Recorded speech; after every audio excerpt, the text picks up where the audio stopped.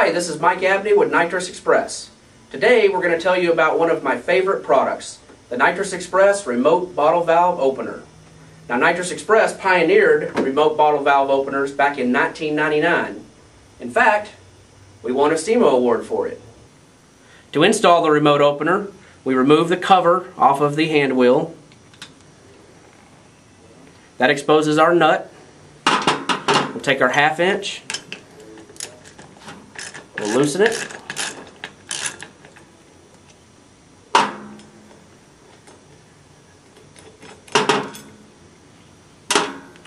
Now we'll remove the hand wheel.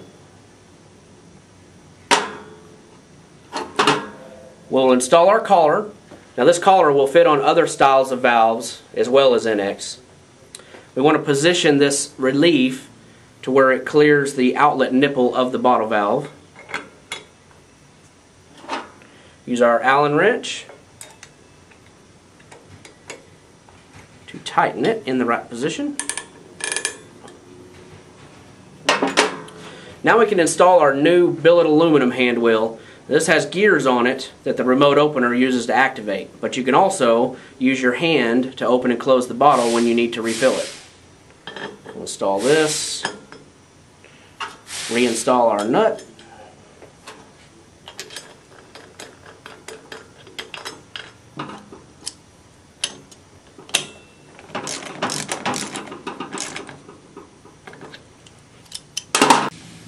Next, we'll install the billet aluminum NX opener body. This opener body can be rotated in 4 different positions for clearance reasons. The cool thing about the new Nitrous Express bottle opener is that it only takes 1 thumb screw to remove the opener body. This makes it awesome for removing the bottle whenever you need to fill it up and reinstalling it. It's very quick and very simple. The motor simply slips on. You use your single thumb screw. Tighten that up, and it's locked. Now if we want to change it, we simply remove this thumb screw. It allows us to remove the body quickly and easily.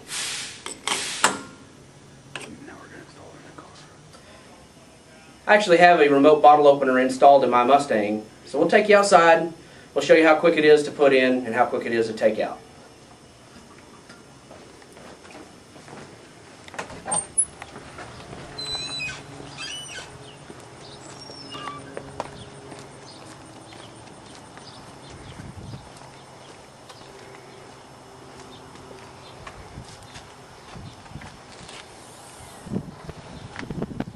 Okay, as you can see, I have my remote bottle opener motor laying in here. Whenever I go to change my bottle, I don't have to remove this. There's no big goofy clamp like some of our competitors use. It's quick and easy to remove. I can just leave it right there. So, we'll install our bottle.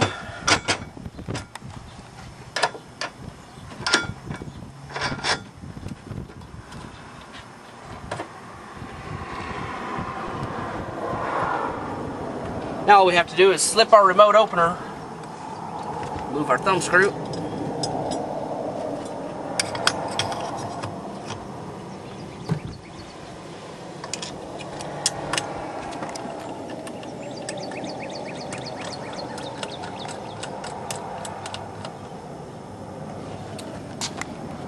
then we can reattach our feed line and we're ready to rock. I have a nitrous pressure gauge installed in the cab here, so you can see that right now the nitrous pressure is at 0. Now I'm going to hit the open button. You can see the nitrous pressure went up. This is really important because if I'm driving normally, I don't want to have my bottle open all the time. But if some pesky Corvette pulls up next to me, I want to be able to hit the button and outrun them.